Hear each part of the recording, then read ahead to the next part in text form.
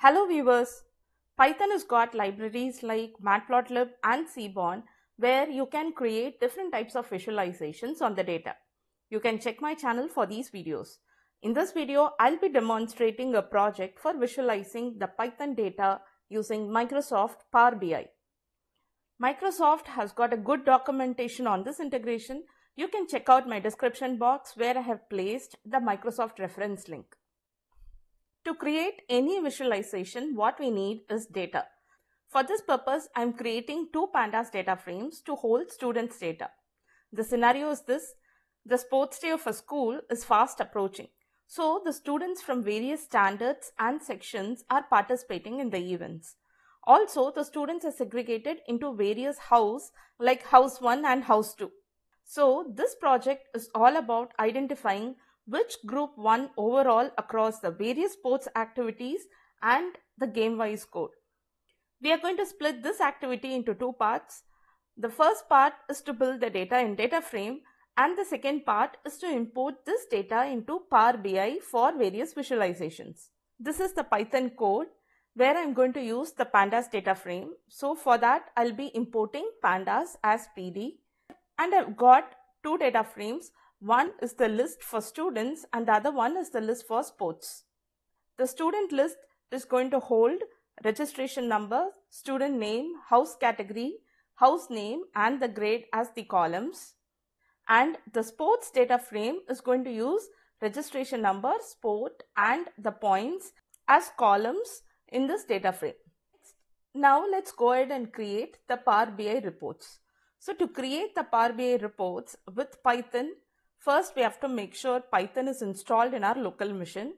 The next step is to install two Python packages using pip, which are pandas and matplotlib. The third step is to enable the Python scripting in Power BI desktop. This is how the Power BI desktop will look like when we first open it. To enable the Python scripting, go to the options and settings, then click on options. There you can see the Python scripting. Click on it. So the Python script page appears here. In the detected Python home directories, check if the path detected there is the path where the Python installation exists. Once after you set it, click on OK.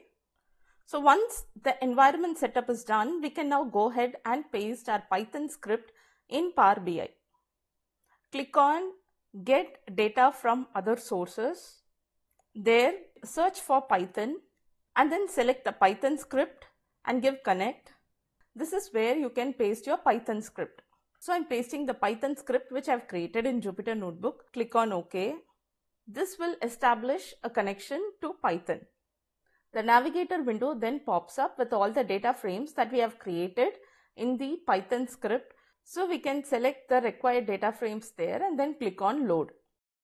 Once after the data frames are loaded, in the data section you can see both the data frames appearing as tables along with the columns inside the data frames. Now let's create a very simple visualization on the df_sports table. Click on any one visualization. The chart template will appear on the screen. Next, we need to define the x and the y axis of this chart. I want to understand which sport got the maximum points. So I will drag and drop the sport along the x axis and the points along the y axis. With the available data, we can see a maximum score for chess when compared to football, shuttle or table tennis. But the basic idea is to check which house is in the leading place. So I have the data across two tables. df_students holds the student name, the registration number, grade, house category and house name. Whereas the sports table holds only the registration number, sport and the points. So we need to join these two tables to know which house wins. Select df_sports. The table tools menu will pop up. Click on manage relationships and then new relationship. In the from table, select df_students and in the to table, select df_sports. Select the registration number in both these tables so the cardinality shows 1 to 1. Make sure this relationship active is clicked on and then give save. Now these two tables are linked using the registration number. Click on the chart. In the x-axis, remove the sport and give the house name. We can see that the orange house is having the maximum point followed by the blueberry house. It will be more appropriate if we view it in a pie chart. So click on this chart and then select the pie chart. Now go to the view menu and select the theme that you like. There is another way of changing the theme of this particular pie chart. Go to the visualization, format your visual, click on slices where you can change the color of your slices. This pie chart gives me only a high level overview, but I want to know the point in each sport. So go to build visual and there scroll down to the details where you can drag and drop the sports field there. Now this pie chart is going to show me two slices, one for the house name which is blueberry and the other one for the house name which is orange, and in each slice it is going to show me the divisions for each sport based on the data that we have provided in the data frame. The font looks very small, so go to the format your visual, go to the detail labels and then scroll down to the values where you can change the font, the size and the color of each font in that particular pie chart.